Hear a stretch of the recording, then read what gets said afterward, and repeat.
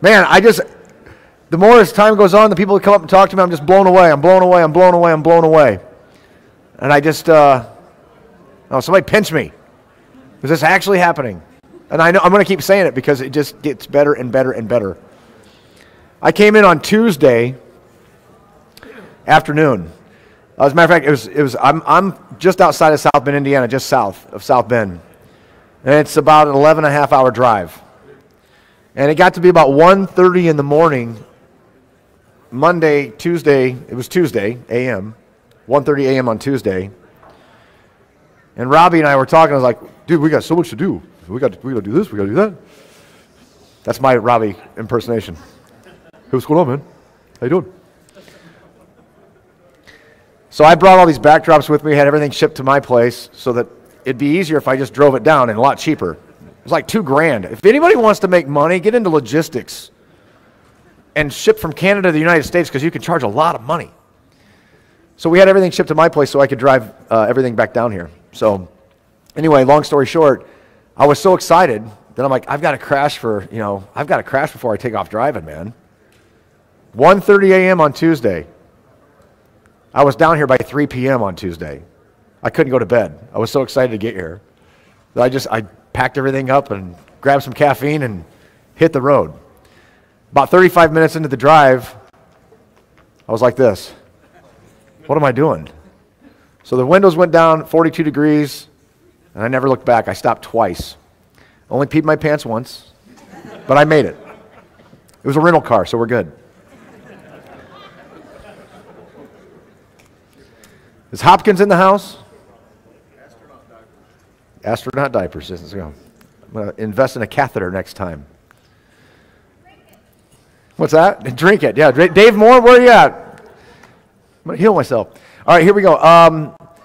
This guy, very, very just crucial in so many videos and learning. And once again, it goes back to this common denominator that we all have this thing now that we just can't shut this off. We want to learn, we want to learn, we want to learn. And I can say this, Richard Hopkins is one of those guys that I caught myself watching a lot and going, okay, cool. Plus his name was catchy. I do marketing. So when somebody has something that rhymes, I love it, especially when it makes sense. And I can't say enough about this guy. So I won't. I'll let him do his thing. But Richard Hopkins is also known as Mr. Thrive and Survive. So come on out, Richard. Here we go. I can't wait. If he's here, where'd he go?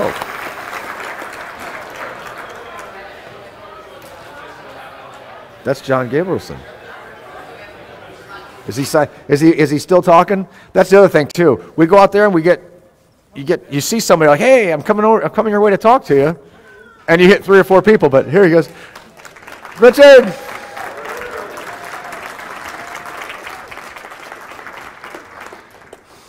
Thanks, Rich. Thanks, Rich. Howdy, everyone. People everywhere, huh? Well, it's good to see everybody here in Raleigh. I've been looking forward to this for quite a while. And I was going to have this nice high-tech presentation for you, and I got on the plane and rewrote my whole thing.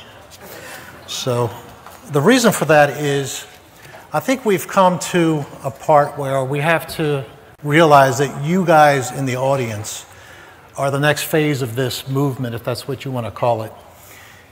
There's been, a few dozen people, generally speaking, who have been online, YouTube, Facebook, whatever, who have done videos and some work and things like that. But for the most part, we're individuals working separately.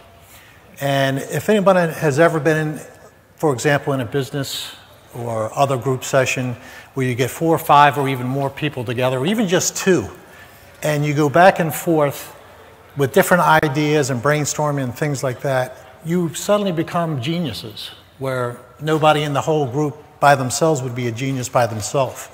And I don't think any of us are geniuses either. We just decided to look.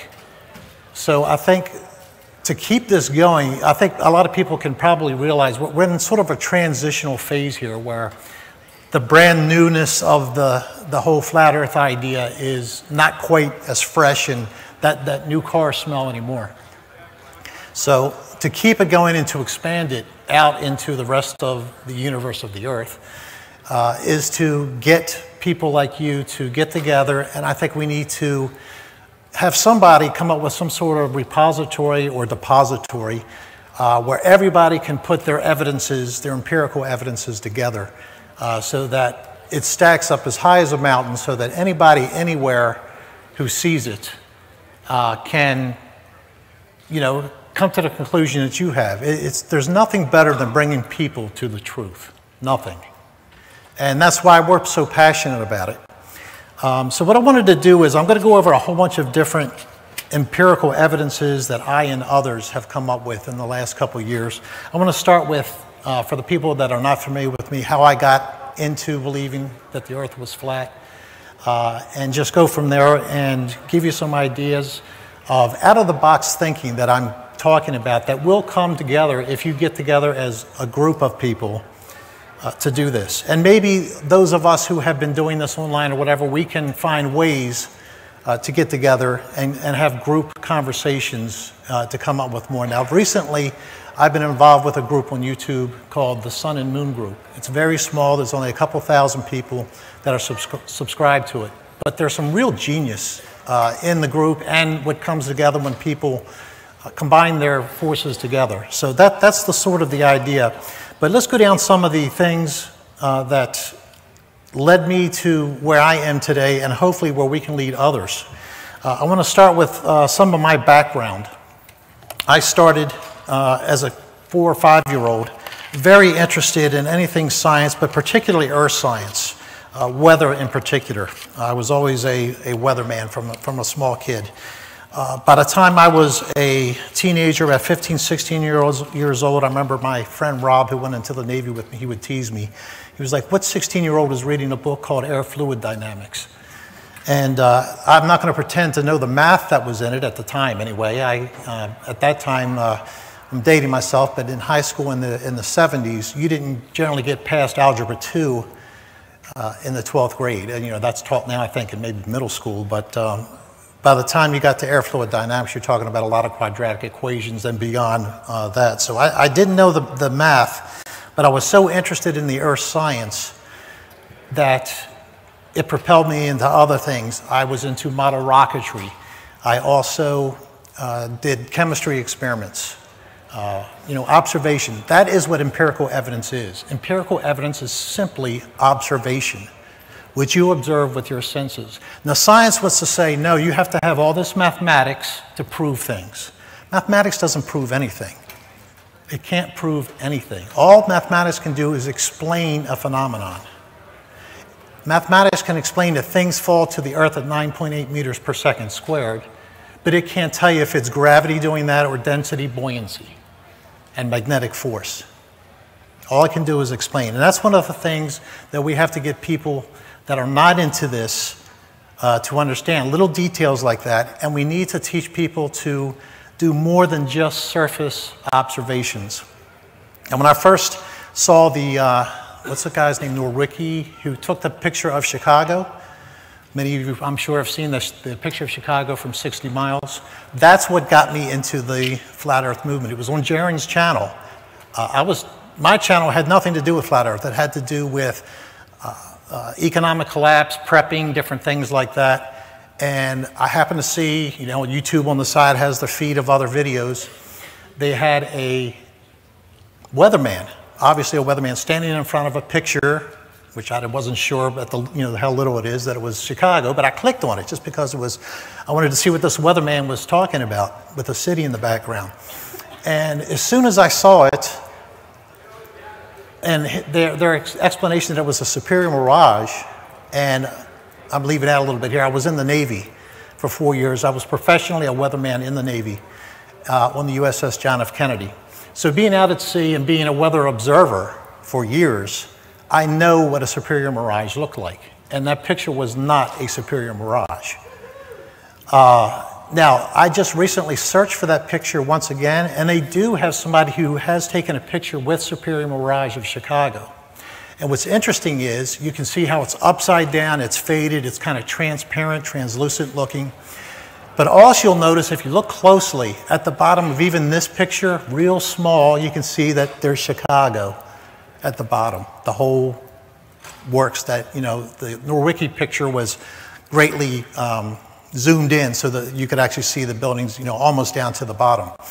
But when I saw that, and with the, I've always thought logically, I couldn't come up with anything else, and trust me, I was trying to come up with something else that could explain it. It took me a long time to build up 2,500 subscribers on my channel into the prepping movement and things like that. And I knew this would, if I announced this, I was rapidly going to lose probably most of them, and I have. They're, as far as I know, they're all gone. Maybe 2 or 3 are there from the very beginning. In fact, the very first thing was, Rich, you better drop this because people are going to lose confidence in you. And my thing is, I got to go with the truth wherever it takes me. And that's just the way it is.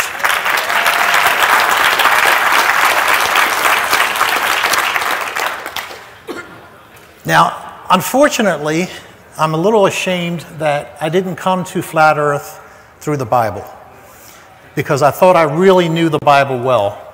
But I did what everybody else does. I cognitive dissonance myself on certain verses, meaning, you know, thinking, well, it has to mean something else, or it's not exactly probably the right translation.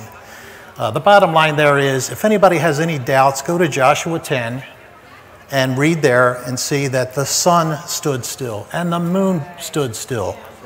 And with both of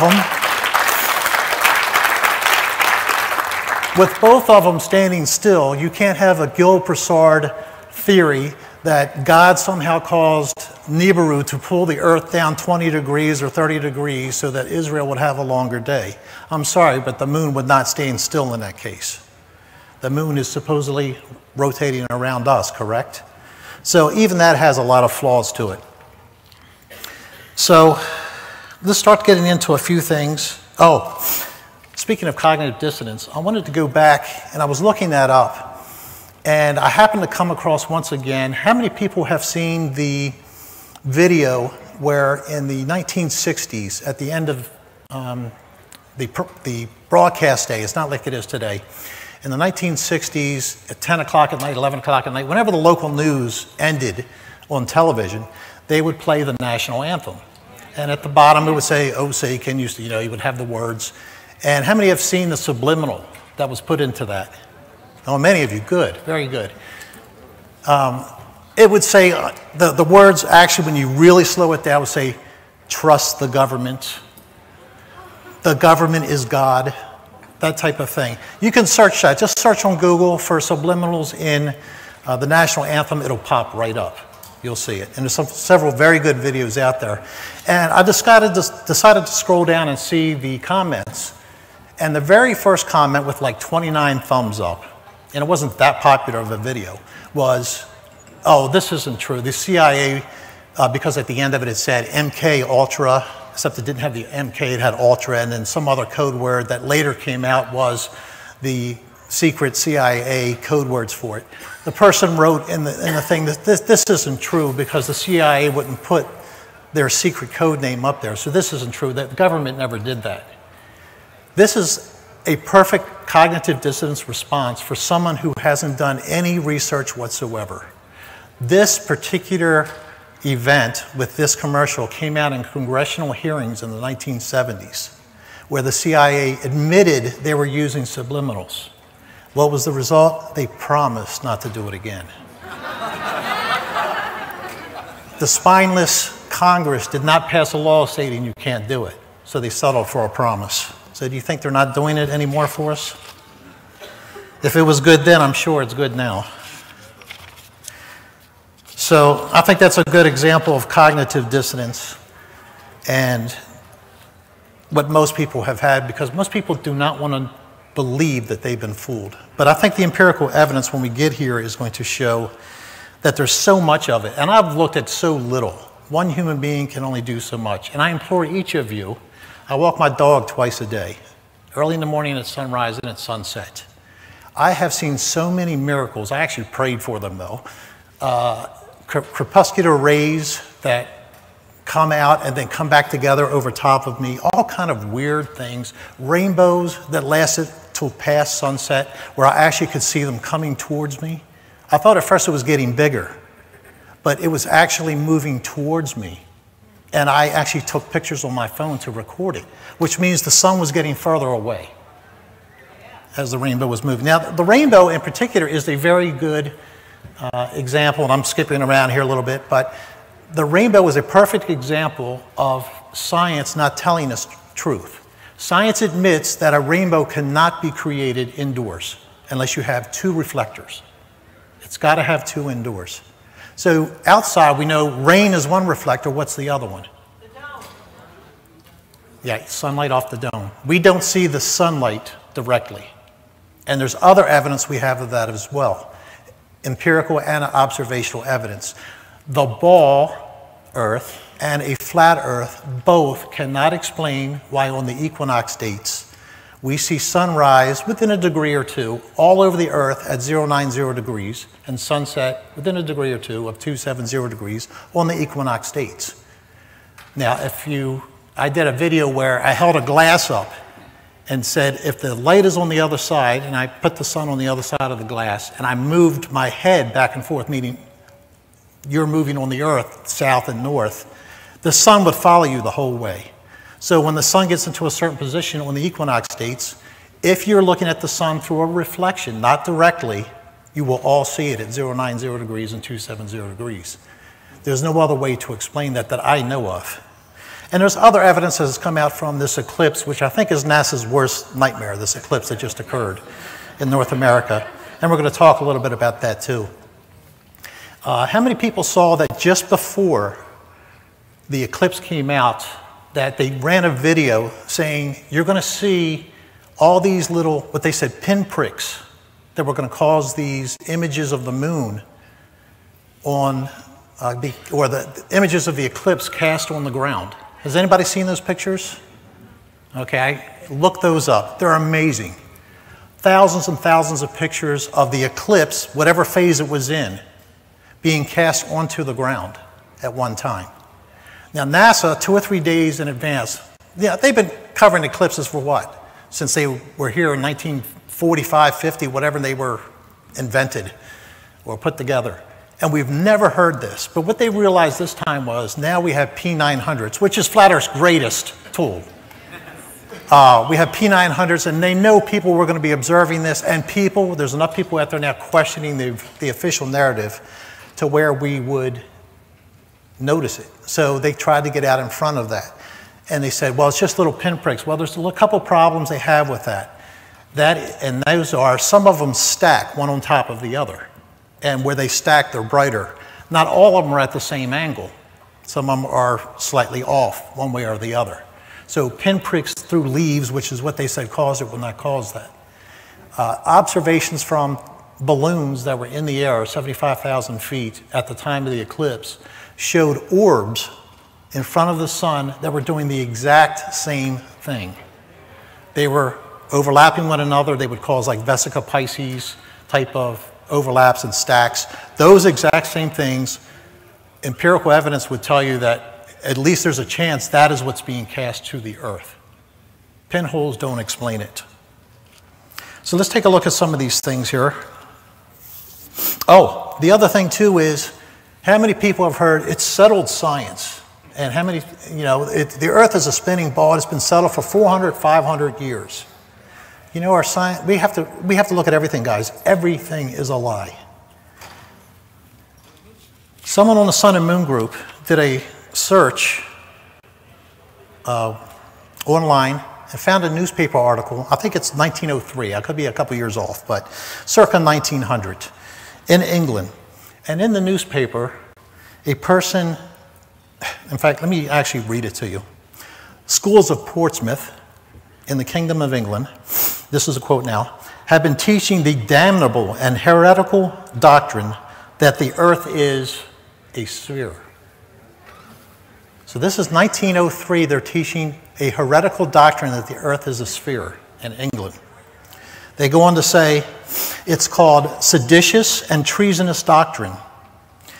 The person's name, a taxpayer, You know, we all pay taxes for the schools, right? Ebenezer Breach was his name, a taxpayer, called attention to the matter.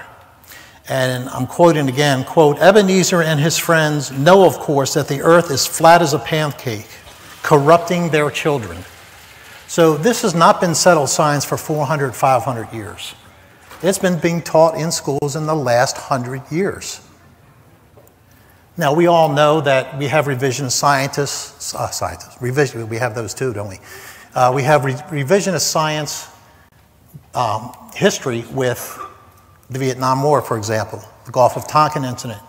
Conspiracy theorists say there was a Gulf of Tonkin incident. Of course, 25 years later, when nobody cares, the truth comes out. That's what it was that caused the Vietnam War. It was a setup. And I could go on and on, but that's not what we're talking about here. So anyway, the Chicago picture forced me to go into the scientific method once again. Now, I'm not going to teach elementary school science, but let me give a little refresher. You basically have to start with a hypothesis. The hypothesis here is the Earth is a round spinning ball. But then you have a problem. If a problem arises with your law, your theory, whatever it is, then you have to explore and test and see if it holds up to the scrutiny. Well, the problem is with the picture, it appears that we saw way too much of Chicago for the Earth to be flat. I mean, for it to be a sphere. So the next step in the scientific method is to collect empirical data and perform experiments and controls and see what comes out. Again, these are done with our senses. There's nothing magical about needing a laboratory with $50,000 or $2 million worth of material. You can go out and see things with your eyes and hands and feel things and hear things. You don't have to know that a lightning bolt was near you if you just heard a loud clap of thunder. We can make these things from science, these conclusions. And again, if any contradiction to the evidence is found, then we need to change the law, theory, or theorem that science has come up with. Let's talk about gravity for a second. Gravity is the magic pill, isn't it? Why do they not want to get rid of it? Well, let's look at a couple of things with gravity first. Is there any exceptions to the rule? Gravity says that all things are attracted towards the center of the Earth, except for smoke, except for clouds, except for hot air balloons, except for helium, and on and on and on. Why does gravity not work with a wooden ship on the ocean? It's buoyancy and density. Why do things attract to the Earth? I personally believe, and we're getting into this in some of the advanced talks, that we need to look at everything as more a Tesla type of system than Einstein system.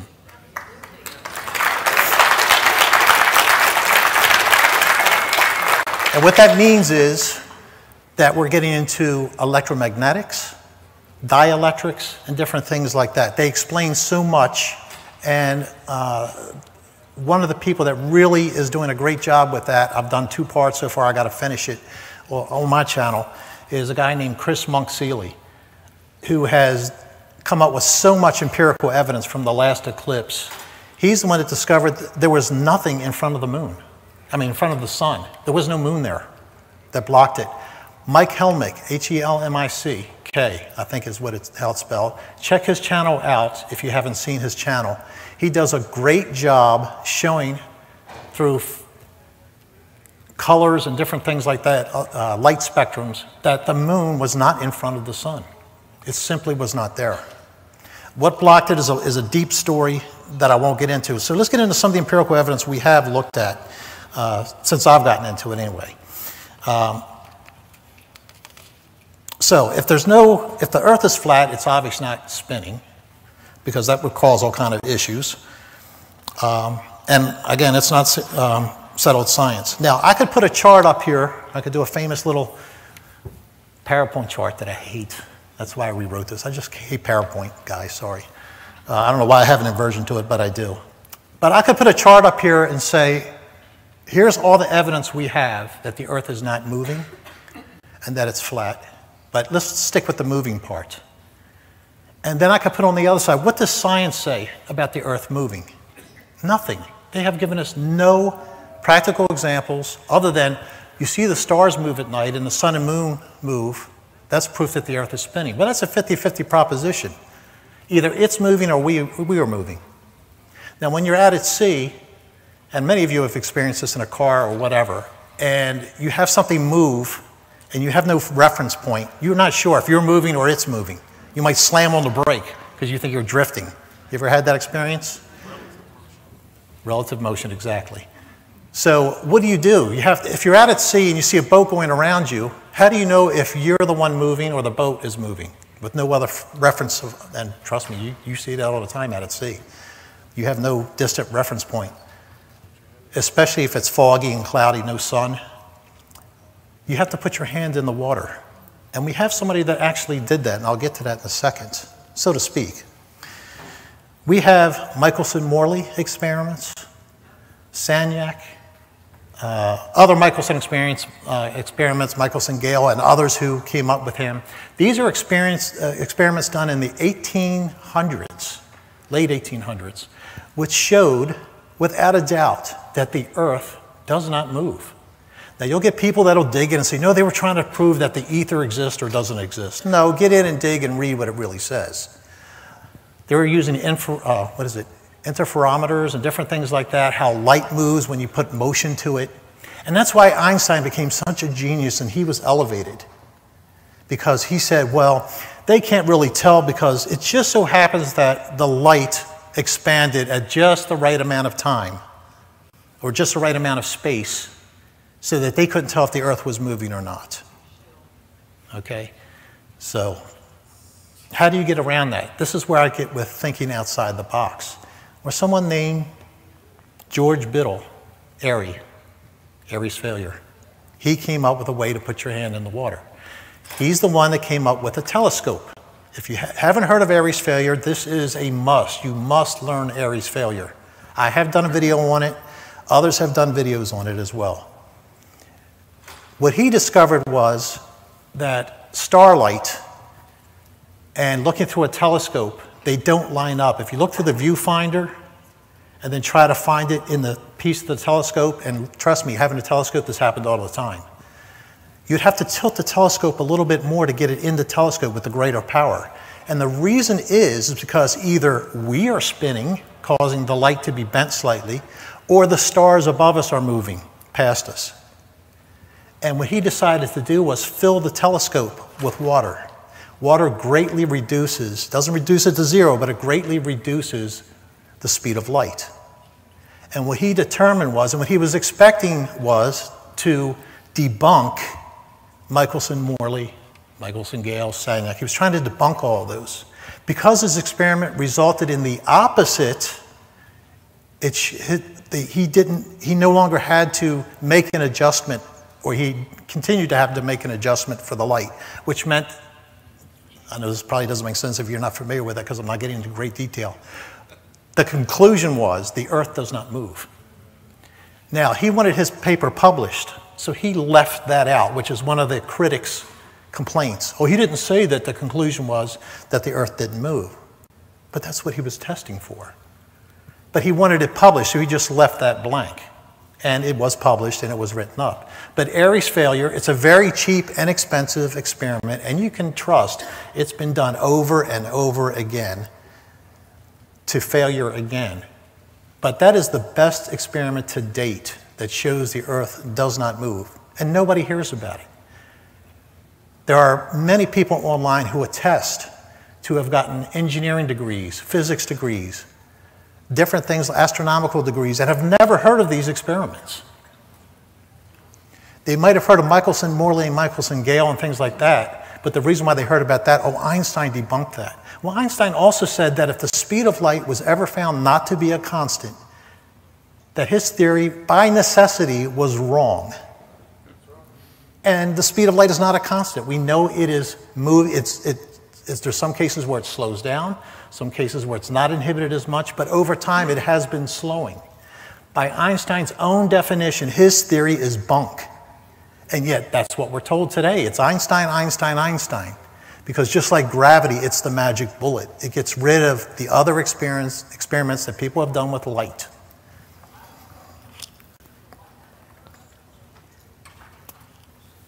Now, the other magic with gravity is, of course, that this is why they can't get rid of it and go with, it's simple.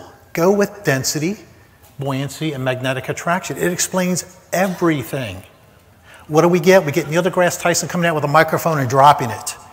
And that's settled science to prove that that's gravity. Please. Is it what we pay people hundreds of thousands a year to do? Drop microphones? All right, so we got the problems with cosmology, two of them. If we don't spin, if we're flat, we definitely don't spin. The other proof we have that we're a ball, I have to give them credit, is all the pictures, what, 8 or 9 of them, of the Earth, that they admit are CGI, and no two are a match. I did one video where I actually took the width of Florida and made that my measuring stick and found out, I think it was 7 widths of Florida to get to the western edge of the Gulf of Mexico, from the western edge of Florida to the eastern edge of the Gulf of Mexico. It took 7 widths of Florida in that picture. In the next picture, I think it took 4.5. So the Gulf of Mexico dry up and shrink, the Florida moved west. And we're just supposed to believe that even though it's CGI and we have to do it that way, isn't that what they said? By necessity, we have to do it that way. We're supposed to believe that America expands and contracts at about a 40% rate over years. But this is what we get, and nobody in the mainstream questions it because of cognitive dissonance, which is what we need to change.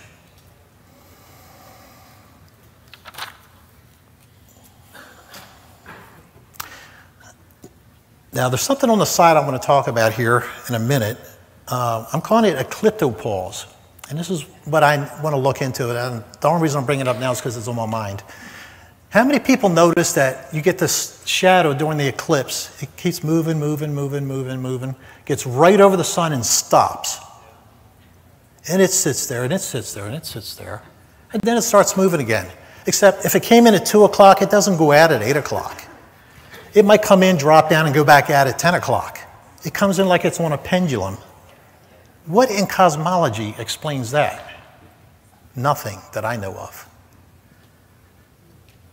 Another interesting thing about the eclipse is that in Arizona, Phoenix, where I'm at, the eclipse basically did come in from the top left and move down to the bottom right. Just 200 or 300 miles south of where I am in Mexico, it was flipped. And there's video of it. It came in the other way. How is that possible? I don't know a way to explain it. I really don't. But these are things we need to look in, and these are like anecdotal little things to throw in over the side. So let me give you some of my walking my dog Charlie experiments. Have you noticed that the seas, what they call the seas on the moon, which are black at night, they turn blue during the day?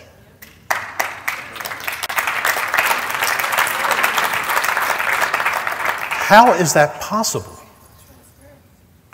Not only that, but when you have a waning moon, and this happens a lot when my dog gets me up about 5 a.m., right at sunrise, you go out and you see the moon, it's still close to full, but it's setting. And the sun comes up, and by the end of the walk, I can barely see the moon because it has faded.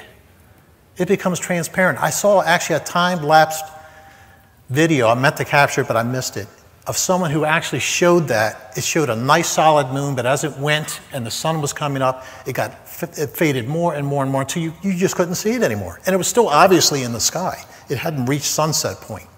Weird stuff that we need to look at. So it does become transparent, or it appears to be transparent or translucent at times. Here's another thing I brought up recently. I started noticing light and shadow because the heat in Arizona forces your walks at sunrise and sunset. And I started noticing that colors can be seen still after sunset for quite a while, even to the point where you can barely see your shadow. You can still make out certain bright greens and reds and things like that. But moonlight at night, even when it's much brighter, when there's a very sharp, defined shadow, I can't see colors anywhere. There are no colors to be found. It's got to be a different light. It can't be just a reflection of the sun.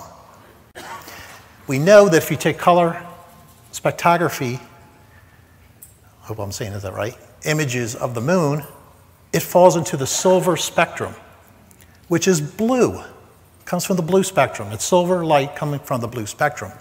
The sun is yellow, coming from the red spectrum. How is it a reflection? We also have many people, including myself, who have done experiments that I say the moon actually cools, but at worst, it doesn't heat a damn thing. Okay, it just doesn't.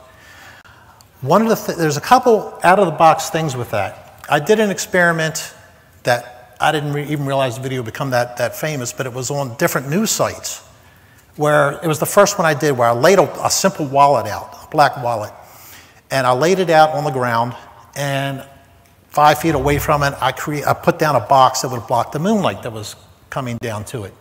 And so I put half the moonlight, half the wallet in the light, half in the moonlight, and half in the dark. And when I took a laser thermometer to one side, it was much cooler than the other side. The moonlit side was cooler. Granted, it wasn't the best controlled system, but it was my first time.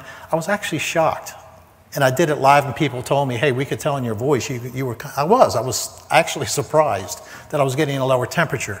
And of course, the cognitive dissonance kicks in, because this was on a site where, how can we debunk this? And they said, well, he was probably 10 or 15 feet away, and his laser thermometers have, by that distance, you have like a 5-foot field, so he's not really getting it. Well, if they would just ask, it was about 3 feet from it. But then later, I did more experiments, more controlled, that I had learned growing up how to do controlled experiments, using different thermometers. I used electronic thermometers, digital thermometers, things like that. I found the same thing. At worst, no temperature change. At best, 4 or 5 degrees cooler in the moonlight. So how can we prove this? Now, anecdotally, firefighters have told us that at night when the moon is out, fires seem to rage more. And during the day when the sun is out, you would think it's the opposite, wouldn't you? The sun tends to dampen fires down. Fires tend to grow the most at night. So my friend Dave in Wales, I hope you're watching, Dave, he came up with a nice idea. He said, why don't we take candles, put them in a row, and see what happens. He took 7 candles, he put them in a little box, little like birthday candles, 7 of them. And he set them within certain 2 or 3 feet from a windowsill. So they were all equally exposed to cold or warmth from the window. And the outside at that time was pretty much the same as the inside temperature. It wasn't in the middle of winter or summer. So that wasn't a factor. But he had, in his windowsill, he had a wooden, I don't know what it's called, sill or whatever, it comes down the middle, that divided the window. And that created shade for one of the candles. So 6 of the candles were exposed to moonlight. One of the candles was in dark. And he let them burn, and he let them burn. And when he went back, he discovered something interesting. I'm calling it Rich and Dave's failure. We expected the moon candle to burn all the way down, and the other ones not to burn. Or, I'm sorry, the other way. We thought the ones, because it was cooler, moonlight, they wouldn't burn as fast, but they burned all the way down. In the moonlight, they burned all the way down. The one in the shade still had about 35% of the candle left, the wax. I was like, oh, that's the opposite reaction of what we wanted. So we started doing some research, and lo and behold, when you study fire, when it's cooler, and people have actually done studies with candles, candles burn faster when it's cooler. This has something to do with the difference in the temperature. So it is true that the moonlight does cause fires to burn faster. That's one of the out-of-the-box things. It's a different way to look at the same problem. You don't need thermometers, but it's another evidence to throw on top of the thermometers. It's another witness. We know it takes 2 or 3 witnesses to establish anything, right? Another thing with the moon, now this isn't from observation because my eyes aren't that good, but about a year and a half ago, I started looking at the phases of the moon. You know, it's generally 28, 29 days to go from new moon back to new moon again. And I wanted to see what the rate of increase was. And you would think it'd be, okay, 3%, 3%, 3%, 3%, more each day, whatever the percentage would be. I think it is 3 or 4% is the average. But it's not. it might grow 1% the first day, 5% the second day, 3% the third day, 4%, 2%. It's all over the board. The whole time the moon is what I call charging and discharging. It's all over the board. Nothing in cosmology explains that. NASA's cosmology, anyway. Because the moon doesn't speed up and slow down as it's gaining phases. It has one speed up and one slow down, according to NASA, correct? As it goes around, and it's not even by that much. So that's something that needs to be explained. Here's the other thing. As bright as the moon is, let me back up first. After sunset, notice for about an hour, well, it depends what time of year it is, for about an hour roughly, you can still see some blue in the sky. Even way on the other side, east, where the sun has long been gone, you can still see some blue in the sky. Even when you can't even see your shadow, you can still see some blue in the sky. When the moon's up and full, you get a nice dark and light difference, nice shadows and things like that, much brighter than when the sun's way over the horizon, you see a blue sky. How come you see no blue around the moon? No blue around the moon at all. Has anyone ever noticed that? These are things we have to look at and note and put together for others. Now, that may be nothing. They tell us we have to have enough light for our cones to be activated for color. They also told us different parts of our tongue were necessary, like you couldn't taste salt unless it was on the front of your tongue and things like that, but that all became false. What did they do, finally test it? It's like how many lies do we have to endure and go through? It's just something I throw out there as anecdotal evidence. I was going to get into some more of the eclipse light darkness stuff, but I don't think I have time for that.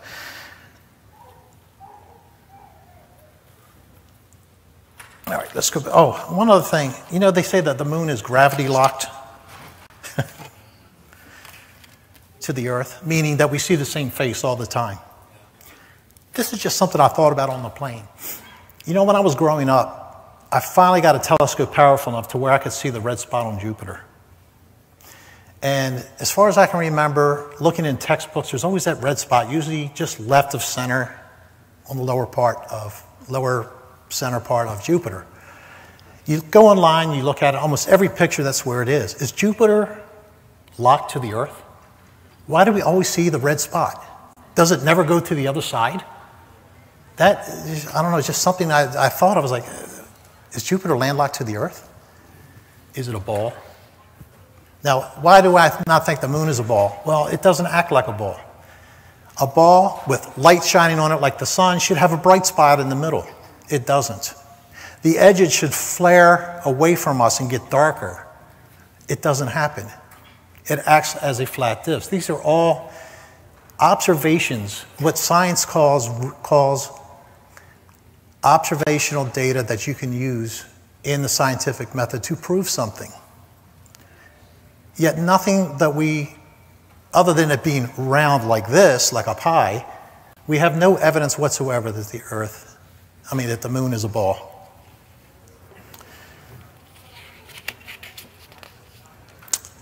I want to get into sunspots. Some people are doing some brilliant work on sunspots. If you look at these Sochi satellites and other stupid satellites that people can't tell, it's amazing people can't tell they're looking at CGI. These CGI images of the sun, and they always show sunspots on this side, and they just march across, don't they? And then supposedly they come back again.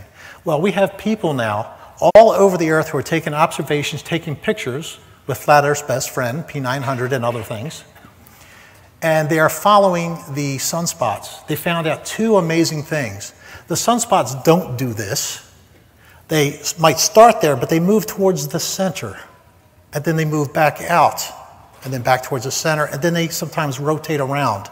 They do not act like the Sochi satellites. And these are people all over the world observing the same thing. Many, many witnesses. Not only that, but they saw parallax with the spots. In other words, someone in Europe sees the spot a little bit farther right than someone in America, let's say. You might see it farther left. And they've taken the actual photographs of the sun at the exact same time and shown the parallax. That is impossible if it is 93 million miles away. You would not notice parallax from Europe to the United States. I'm sorry.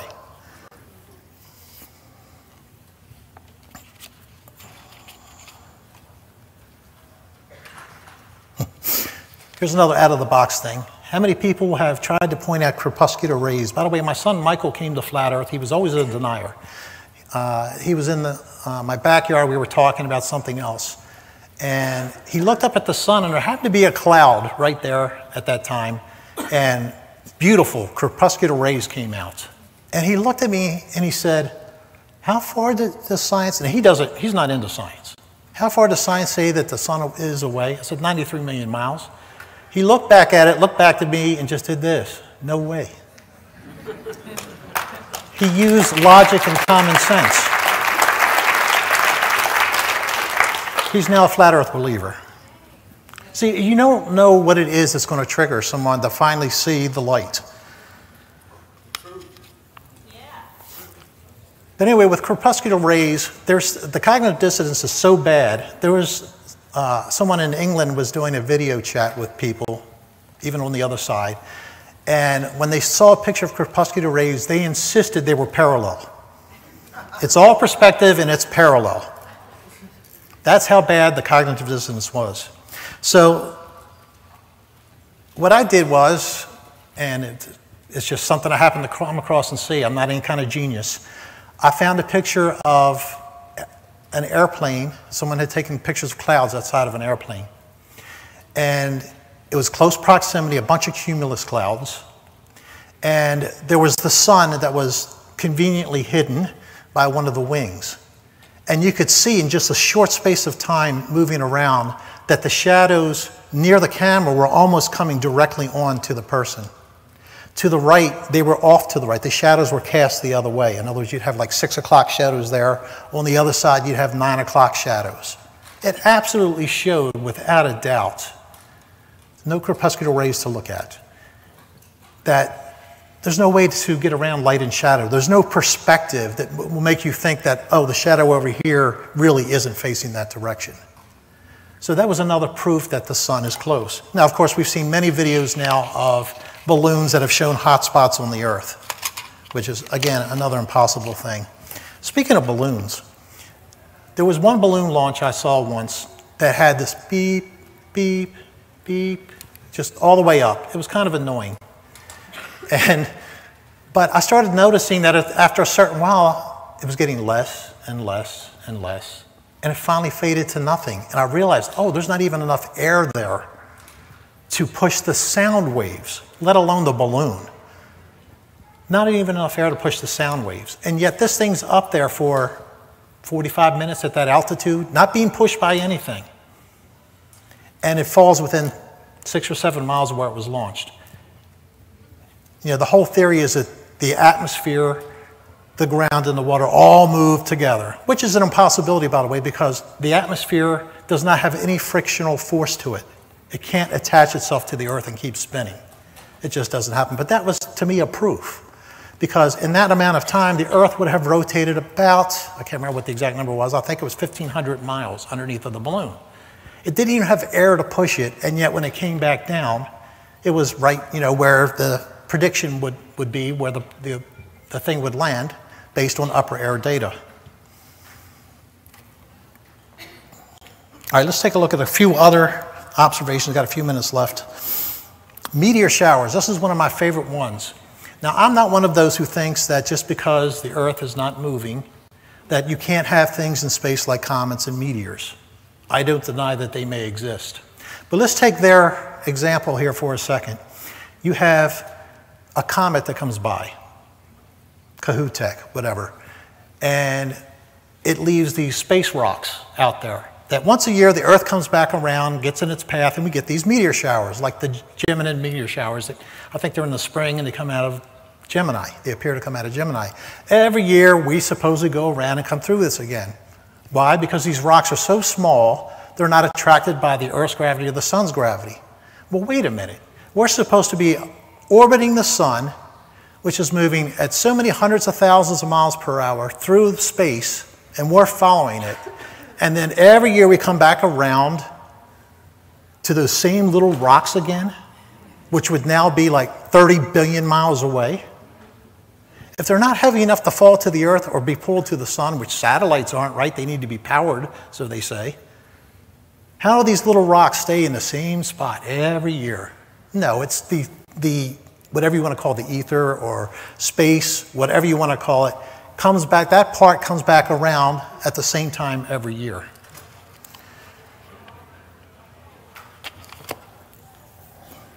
This is an oldie but a goodie, the sidereal day and the 24-hour day.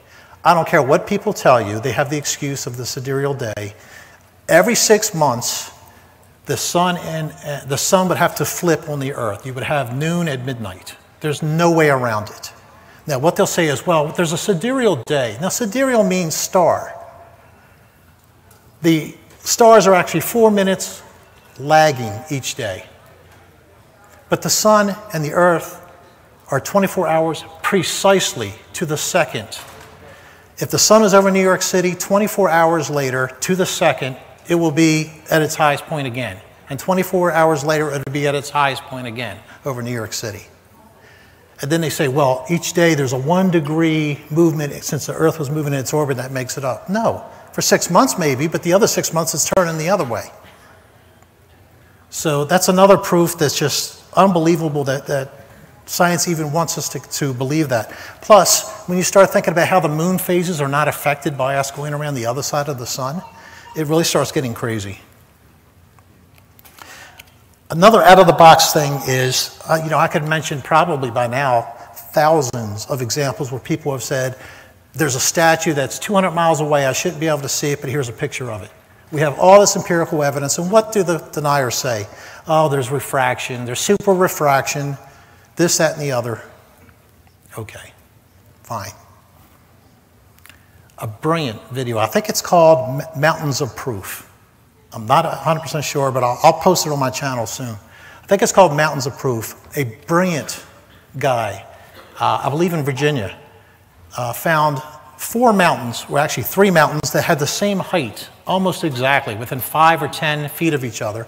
And they were generally spaced 10 to 20 miles apart, if I remember correctly. And he found a 4th mountain, which was a little bit higher, but he decided to go down to the same altitude as those other 3. And these are basically bald mountains, which means there's no trees to throw the skewing off and things like that. Little shrubs, but that was about it. What he did was, now I'm just going to throw a number out there, he found 3 mountains, say 20 miles apart, roughly, that were at 2,000 feet elevation exactly. Now, picture looking down a rifle barrel where you line up the sight. That was his idea. He went to the 4th mountain, went to 2,000 feet, and looked at the first mountaintop. And he said if the Earth was curved, the other mountains would be hidden because they're further away. They weren't hidden. They were the exact same height. They weren't exactly in line. They were staggered a little bit so you could actually see they were the exact same height. 30, 40 miles away, looked the exact same height as a mountain very close to him at 2,000 feet. That's another great out-of-the-box. There's no refraction or super refraction included in all that. Plus, we have the biggie. Water is always flat. No exception to the rule. None. And I had one, I was kind. He's a decent guy, was interviewing me. He said, yeah, but you have the meniscus. You know how it curves like this? And maybe that's what causes it. Well, I didn't interrupt him or say anything, but the meniscus actually goes this way with water. This is why you have to do your research. It's a concave. And then I said, well, when water falls to the ground, it's a round, it's round. Well, yeah, that's because air around it is forcing it into that shape. Once it ends its fall, and once air has stopped working on it, it's flat again, isn't it? Water is always flat. Plus, the meniscus in water doesn't hold water. Ocean water, that is. Salt destroys the surface tension meniscus of water. So you have these people that show these humps on the top of a cup and say, see, it proves that you can have water do that. Not in the ocean. Drop some salt in there. See if you get that happen. It'll start leaking over the edge right away. Or put salt in it to begin with and fill it up and try to do that. It won't work because it destroys the surface tension. So I'll end it here. I have page after page after page of other stuff I could talk about, empirical evidence. But again, I implore each of you to form little groups, big groups, and let's move this out to the rest of the world. There's nothing hidden that will not be exposed. We know that.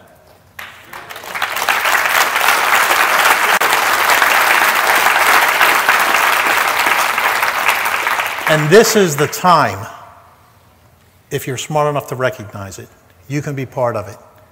Let's help expose the truth. God bless each and every one of you. Thank you.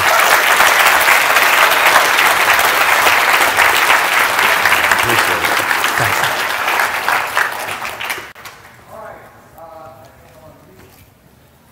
Peck. Nope, I'm back. Just want to, Rich, thank you so much. Mr. Thrive and Survive, one more time. Looking forward to much more stuff from him. We're going to break for lunch, but before we get up, I just want to make an announcement. I'm going to start making more announcements because I feel really bad, and I just want to apologize to Rich because a lot of us were still in the lobby as his presentation started. So I humbly apologize that happened to him because I know there was a lot of distractions going on. But thank you again for that presentation. We've got more coming up. The guy that's responsible for waking a lot of us up with some clues, Mr. Blue himself. I'm just kidding. I'm killing you. Yes. I just want to say I met him in the academy at the CIA, and we went to Mars together. But I will say this. He's got a great sense of humor. He's dry. He's my guy. But Mark Sargent's coming up next after our break, and I just want to say enjoy your lunch. At 2 o'clock is when we'll do this. So what we're going to do is we'll do it at 2. We're running a little bit behind, but that's okay. Your lunch isn't going to be as long as you thought, so eat a little bit faster. And what's that? Oh, you guys can't talk to my ear when I'm talking because then I start repeating what you're saying. It's not cool. I'm just kidding. Free food for everybody. No, but enjoy your lunch, and we'll see you when you get back, and be safe. Blessings.